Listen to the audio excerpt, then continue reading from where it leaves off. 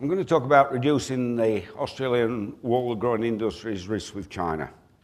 For the last 2 decades, China has been a great customer of ours, fantastic customer. And today, as Caroline mentioned, China takes about 80% of our wool, and if I'm correct, it's worth about 2 billion Australian dollars. However, having one big customer in any business is a big risk. And having someone like China who can change the laws or the rules during the night, perhaps even bigger.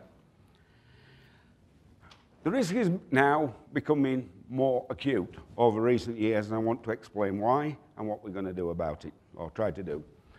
Recent changes in China, are causing some headwinds, Wage inflation, we get various figures, but reports of around 18% year on year for the past 3 years. The average wage today for a semi-skilled worker in China, and I get this information direct from the factories I work with, is around $800 per month.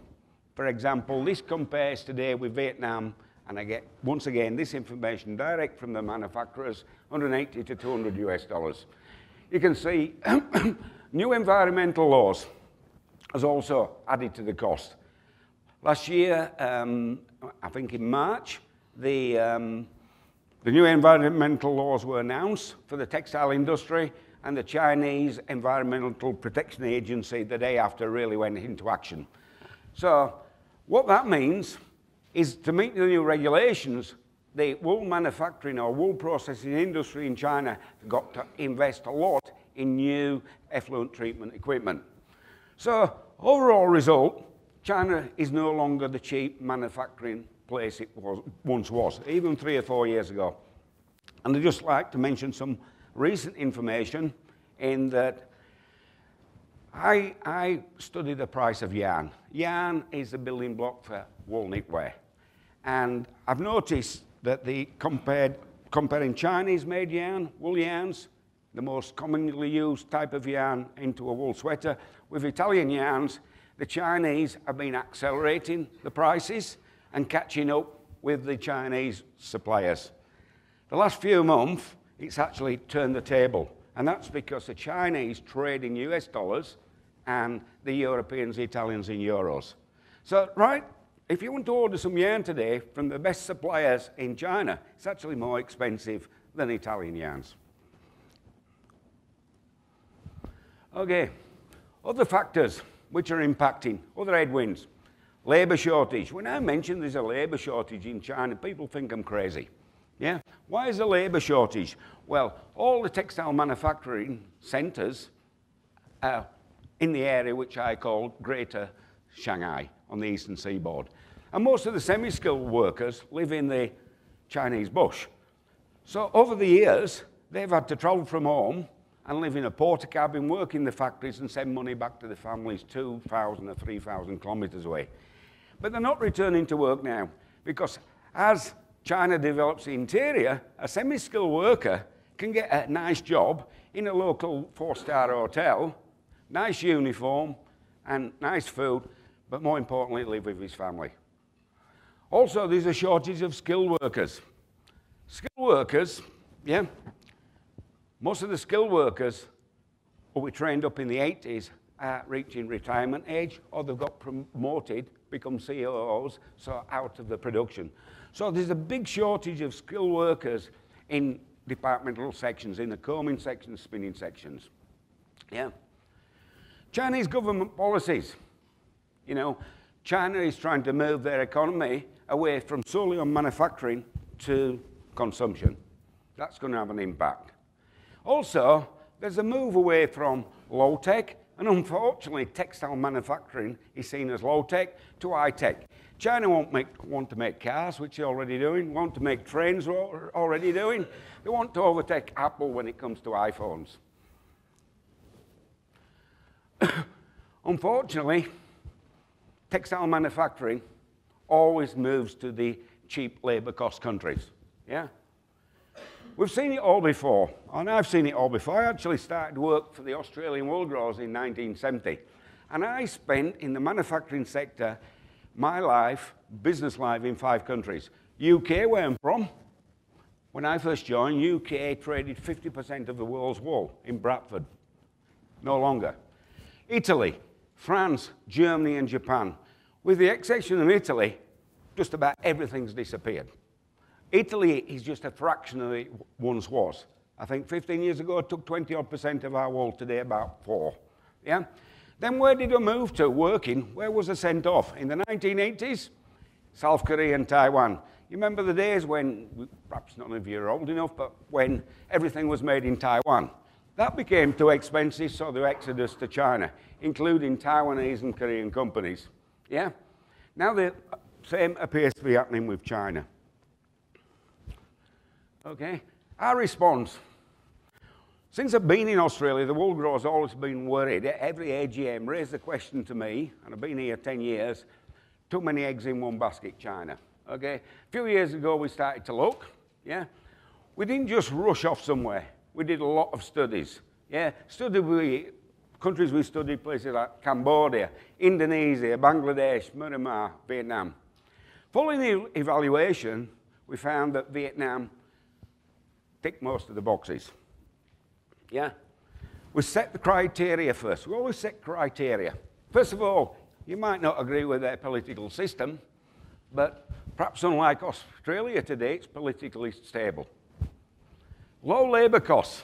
It's about 25% of that of China I've already mentioned. Yeah?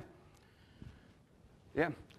Another key thing, it's absolutely got a lot of textile factories. Yeah? Many, many textile factories. The problem is, when we approached them 3 or 4 years ago, not one was using wool. Not one had seen wool. When we started talking, it could have been my Yorkshire accent, but they thought I was talking about acrylic to start with. So we started to explain about the Australian wool industry, show them our fibres, showing products made from it. Yeah? So with these large number of factories, already got a large number of textile workers. Yeah? They know how to operate machines. Also in Vietnam, to support the industry, there's a lot of textile institutions like Hanoi Textile University, Textile Research Institute of Hanoi and Ho Chi Minh, and VTAS, the Vietnam Textile Association.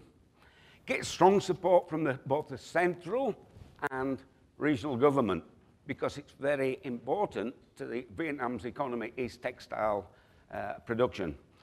They've got good access to a large emerging consumer base, even better access to us, of Poland, Czech and the Baltics, because a lot of the owners of the companies was actually educated in them countries when, after what the Vietnam call the American War, in the 80s, the Soviet bloc took over and helped them. So a lot of them went to universities, etc., in these countries.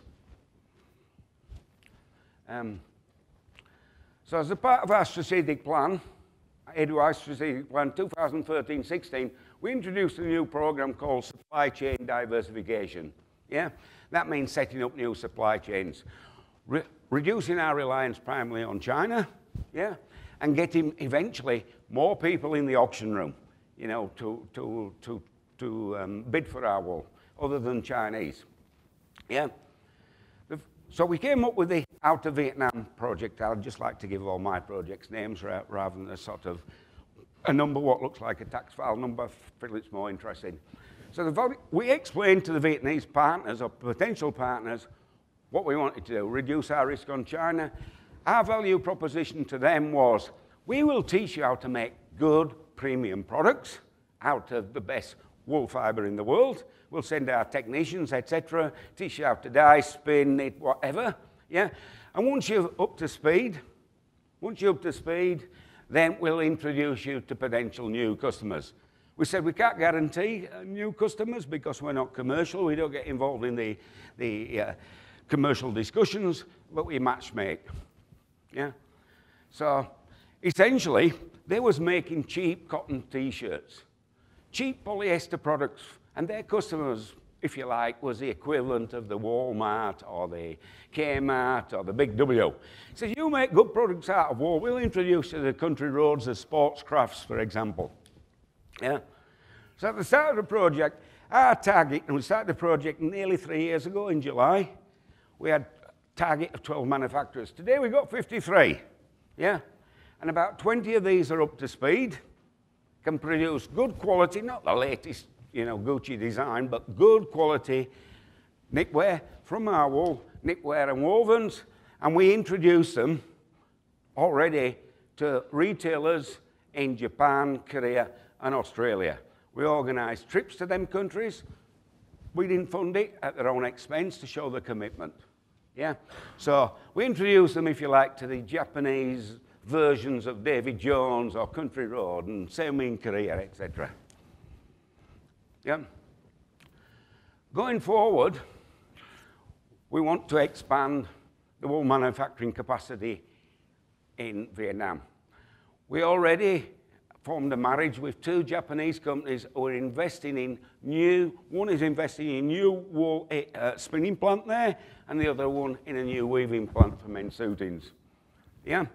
Now, I don't want to scaremonger, but because of the sheer size, yeah, it's not going to happen overnight. I'm not going to see China suddenly disappear. It so dominates the manufacturing sector for our wool. But my message is we have to be prepared. As I say, on the previous slide, I told you we've seen it all before.